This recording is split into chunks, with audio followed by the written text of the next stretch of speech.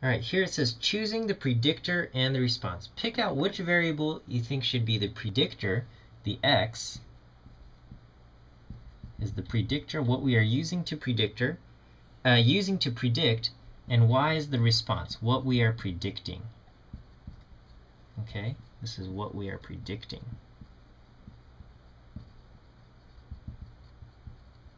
Okay, this is the predictor and the response.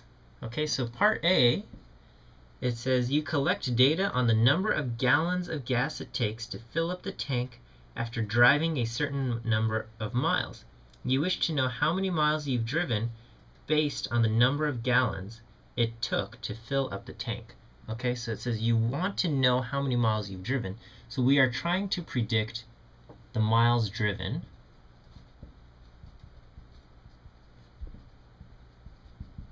Predict the miles driven. Okay, so the miles driven, this is going to be our response. This is our y. Okay, and this is based on the amount of gas used. Or gas used, or gas it takes to fill up the tank. Gas to fill up tank. Okay, so the amount of gas, that's going to be our x, our predictor variable.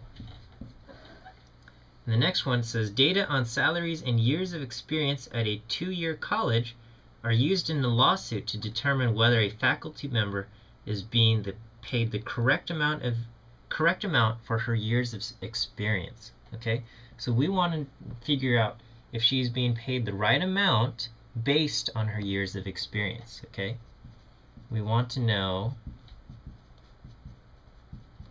the salary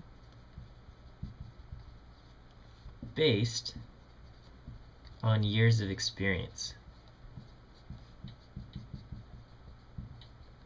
Okay, so what we're trying to predict, our response is the salary, and what we are using to make that prediction, the predictor, the x, is the years of experience. And the last thing is we wish to buy a belt for a friend and know only his height. You have data on the weight and waist sizes for a, I think it means, and we know only his weight. And you know the data on weight and waist sizes for a large sample of adult men. Okay, so what we're trying to do is we want to make a guess for the belt size, okay, or the waist size. We want to guess belt size or waist size, belt or waist size, based on the man's weight.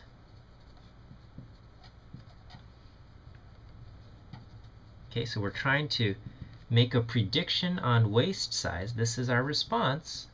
The waist size is the response based on the person's weight. So the weight is our predictor. That's our x variable.